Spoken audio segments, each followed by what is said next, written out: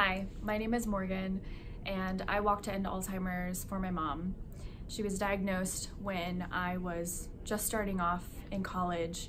I was a sophomore, getting ready to figure out what I wanted to do with my life, and here was my mom really struggling to figure out how to get to the grocery store. I walk because at that time I felt like I was very alone, not having a lot of people who could relate to me with a parent having early onset Alzheimer's. And I walk because I want people to know that they're not alone. I walk because I want people to have hope that there is a cure, and I want people to know that there is always someone to talk to if you need the support that you need. So I walk for her, I walk for myself, and I walk for my future children.